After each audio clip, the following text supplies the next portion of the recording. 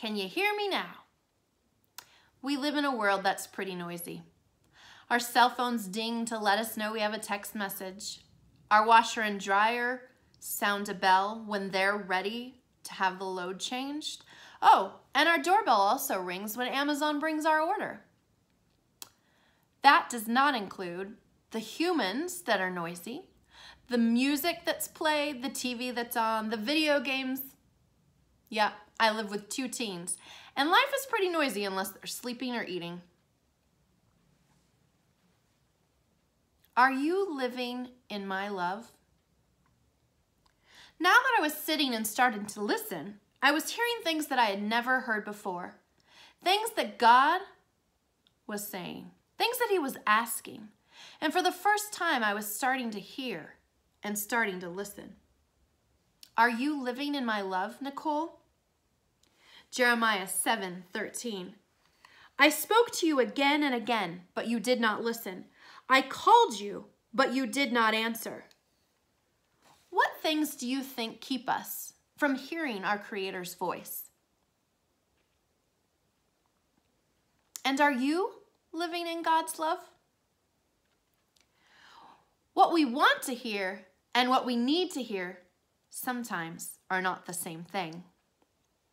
Can you think of a time that you heard something that you didn't want to hear, but later on realized you really needed to? I cannot stand to see all my humanness, and in all honesty, it really breaks my heart. It's a pride thing, I know, but still, it doesn't make it any easier. I get stuck, so stuck on seeing my humanness that I cannot see God, let alone hear him. And I don't like to feel weak or vulnerable or out of control. And I really hate all the negative thoughts that seem to bounce around and hold my mind captive.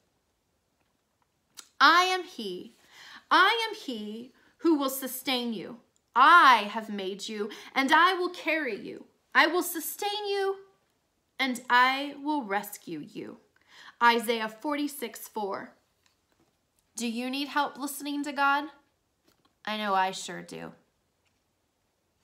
I'm trying to listen. Is there a time in your life that felt so overwhelming that you were ready to give up? I want to read some song lyrics that I often either go back and read or even play the song that bring me hope and encouragement. This is a song by Jars of Clay, and the song lyrics actually can be found on your book on page 46. Someday she'll understand the meaning of it all. Someday she'll trust him and learn how to see him. Someday he'll call her and she'll come running, and fall in his arms, and the tears will fall down, and she'll pray, I want to fall in love with you.